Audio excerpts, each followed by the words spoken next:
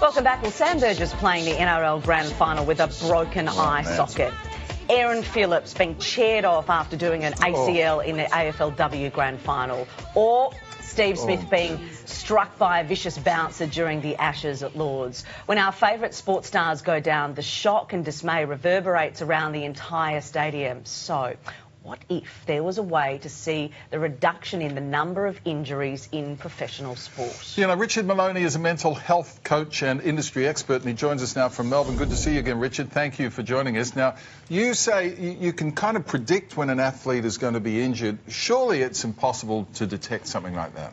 Well, good morning, Beck, and Richard, thanks for having me back. Look, I guess the first thing I do when I work with a elite athlete is not really understand when they're going to get injured. It's more about understanding if they're going to get injured and if they're in a high-risk zone of being injured and through their mental state. So to shed some light on this, go back 20 years ago when I was recruited to the St Kilda Football Club in the AFL, a kid that didn't have any injuries, the pressure surmounted, I started to break down, had a lot of head junk going on, and then I started to assess what was going on in that stage. So now 20 years later, I've worked with hundreds of elite athletes associated with 6 elite sports teams, and I started to uncover somewhat of a pattern, you could say, and then we've got quite a few case studies to prove that the mind really is connected to the body.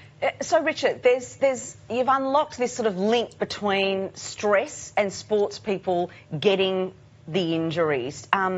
What's the link?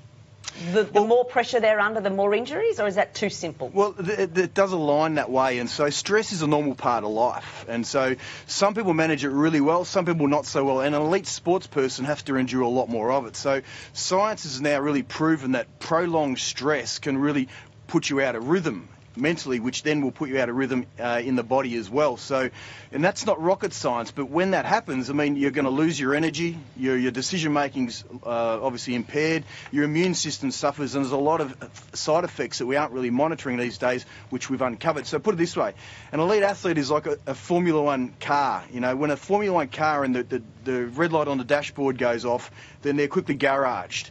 But with our elite athletes who are Formula One cars, sometimes we can't see when that red light is going off, and so we're building technology to assist in that area. Yeah, I see exactly. The higher the stakes, the more the pressure, obviously. But how important or how much of a concern is social media in all of this landscape? I mean, because that's just a deluge, isn't it? Well, social media, I mean, when I work with the elite athletes, I work from about 12 years up, and if they're in an aspiring elite athlete stage, I really recommend they don't get on it, but have an Instagram account maybe that's private. But most importantly, it's here to stay. I mean, the media is more prevalent today than ever. So what are we doing as industry experts to actually advance our technology and our intellectual property to be one step ahead? And I guess that's our focus. So, Richard, when you're seeing a footy star out there on the field or whatever, and they suffer perhaps a season-ending injury, and then you maybe just look into the background of what's been going on in their life the last 12 or 24 months.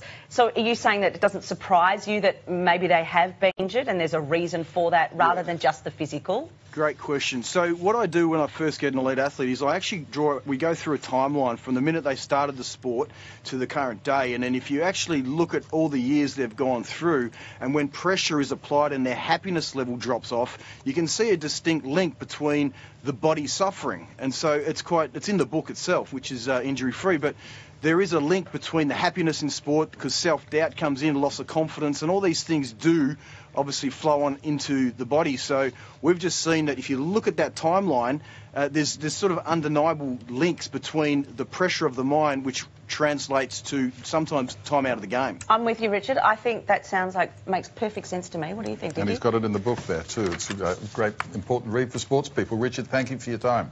Thank you, Richard. Thank you, Ben. Appreciate it.